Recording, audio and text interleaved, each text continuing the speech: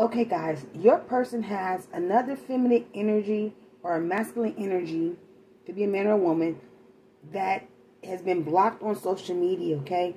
They are mad because your person has come to you and they want commitment with you forever. They're mad because your person has come to you and giving you equal give and take. Your person has come to you and they want to make you their wife or their husband here, and that you're trying to heal the situation with this person, okay? This other woman or other man is upset because they're no longer receiving the love, and they want to heal the situation between them and your person, okay? They want to have a conversation, some type of communication between them and your person. But they are blocked on social media here.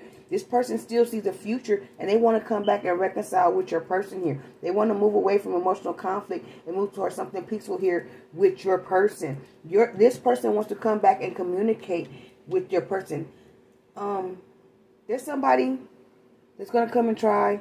Somebody from your person's past is going to try to come back, guys, okay? Be mindful.